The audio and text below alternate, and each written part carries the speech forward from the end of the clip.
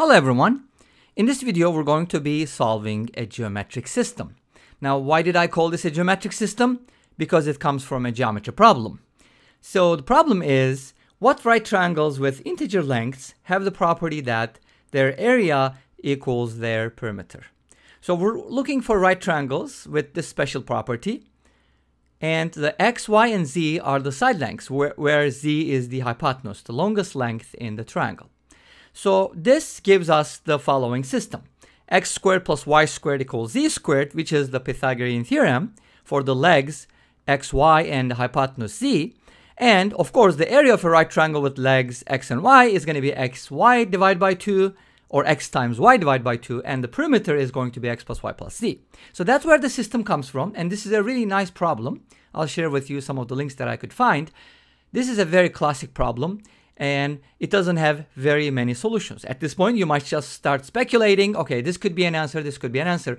But that's not just the purpose, you know, we're not just trying to guess and check here, but we're going to be solving this algebraically. I hope you'll forgive me for not doing geometry puzzles, and this will replace a geometry problem.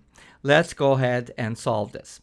So, what am I going to do? Well, I have a system of equations, and let's go ahead and manipulate it. So one of the things we can do here is basically focus on z here. So isolate z from the second equation and plug it into the first one.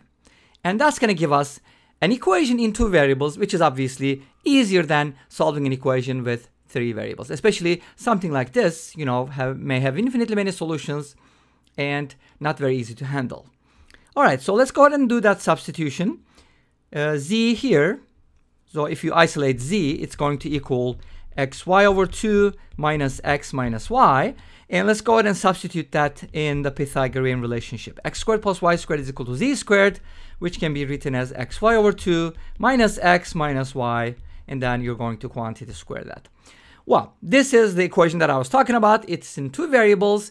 We got rid of the z for now. At least we can go back to it later by substitution. But is this equation really simple?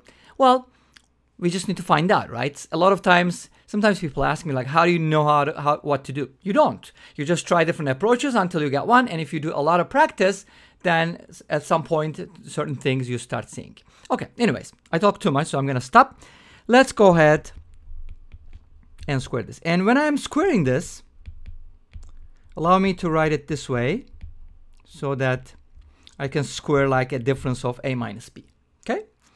So it's going to look like then square first term minus 2 times the first times the second, which is x plus y, plus x plus y quantity squared. Now notice that I have x squared plus y squared on the left hand side and the quantity x plus y squared on the right hand side. Obviously, certain terms are going to cancel out. Of course, the 2 is going to cancel out as well, leaving us with a 4, but we're going to multiply everything by 4 once we simplify this a little bit more. So let's go ahead and do that first, and then we'll multiply by 4. So x squared plus y squared is equal to x squared y squared over 4 minus xy times the quantity x plus y, and then I'm going to expand the square, x squared plus y squared plus 2xy. You don't have to write it this way, but I just find it more convenient, and then these two terms are going to cancel out from each side. So we're getting something like this, which is, again, not very easy looking, right? It's not simple, but we're going to manipulate it. Don't worry. We're going to put it all together. So let's multiply both sides by 4, and notice that we got 0 here. So I can just write it as, okay, let me write it first, and then I'll multiply by 4. How about that? So that I'm not skipping steps here, because sometimes in the interest of time, I'm kind of rushing through this, and I don't really want to do this all the time. Okay, so this is something that I get, right? Okay, what am I going to do next? Well, this is equal to 0 first of all. Notice that we got 0 from the left-hand side. And now let's multiply both sides by 4, because I want to eliminate fractions, obviously. And that will be a good thing. So this should give me x squared y squared when I multiply by 4. I should be getting a 4 here. And then this should be an 8xy. Okay, this is a complicated looking expression still, but one thing that's good about this equation is that you can factor it. How? Look at it carefully. And if you don't see it, look at it again, look hard.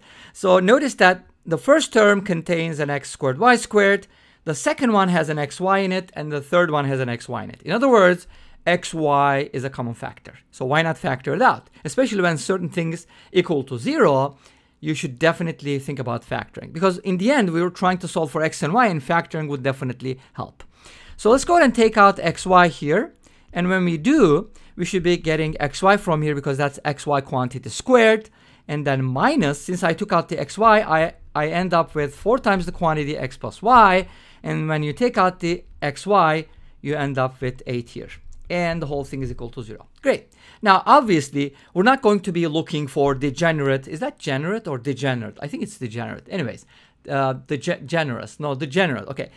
We're not looking for solutions where xy is equal to 0 because that would mean x is 0 or y is 0, but we don't care about those, right? Those are not good triangles. We're going to be looking for good triangles, and they're going to come from the second factor, which is this one.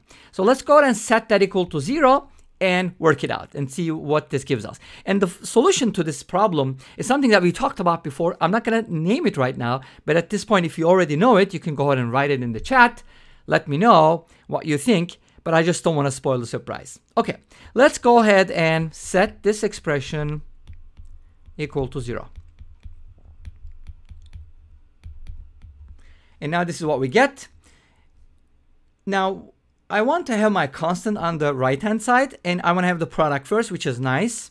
Hopefully you notice by this time what I'm getting at. Okay. If you said Simon, you got it right. Yes, we're going to use Simon. Why?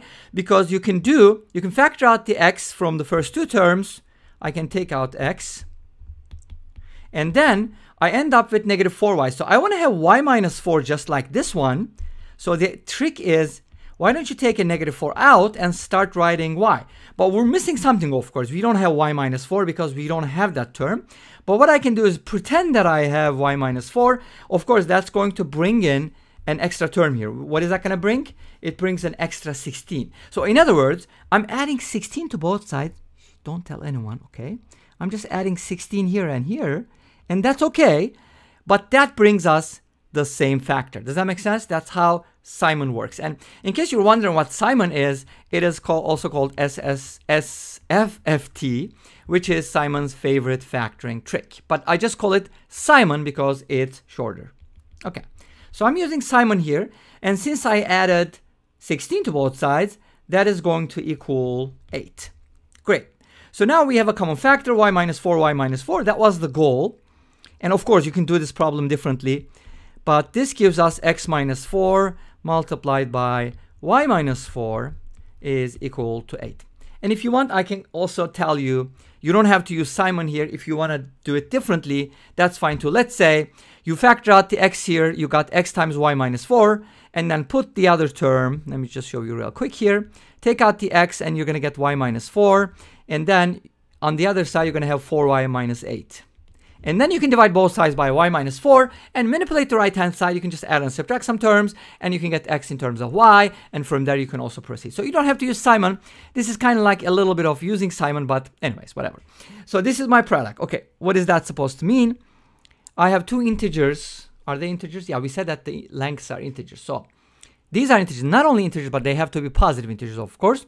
So I have to factor 8. So what are the options? Well, I can go with 8 and 1, or I can go with 4 and 2, or I can go with 1 and 8, or 2 and 4. But notice that we're interested in different triangles. So when I use, 8, 1, and 1, 8, it's basically going to give me the same solutions because x and y are interchangeable. Z is not because that's the hypotenuse. But we don't really have to worry about all these cases because they're just going to be repeated. So let's go ahead and focus on these ones. The first one gives me x minus 4 is equal to 8, which means from here x is equal to 12. Y minus 4 is equal to 1 gives me y is equal to 5. And of course, this is a right triangle, so z must be 13. So that gives me one of the solutions. Let's go ahead and look at the other solution and see what that gives us, and that should give us something different, right? So what if x minus 4 is equal to 4? This should give me x equals 8. And if y minus 4 is equal to 2, that should give me y equals 6. And of course, z is going to be 10 from Pythagorean theorem. How did I find the z values? I just know it that 6, 8, 10 is a very famous triangle because 3, 4, 5 is the only one that has consecutive integers. As you know, if you just double everything, you get 6, 8, 10. So if you're dealing with right triangles, Pythagorean theorem, you should definitely know all these triples because they're very, very common. 5, 12, 13, and 6, 8, 10. So we have two types of triangles here then. Let's go ahead and write it down as ordered triples. X, Y, Z can be written as why did I write 3? Because I was talking about 3, 4, 5. I got confused. So I have the 6, 8, 10, and then I have the 5, 12, and 13. And of course, since X and Y are interchangeable, 8, 6, 10 would work for X, Y, Z values, and 12, 5, and 13 would also work. But in essence, we only have two triangles that are different, and those are 6, 8, 10, and 5, 12, 13 triangle. And this brings us to the end of this video. I hope you enjoyed it. Please let me know. Don't forget to comment, like, and subscribe. And I'll see you tomorrow with another video. Until then, be safe, take care, and bye-bye.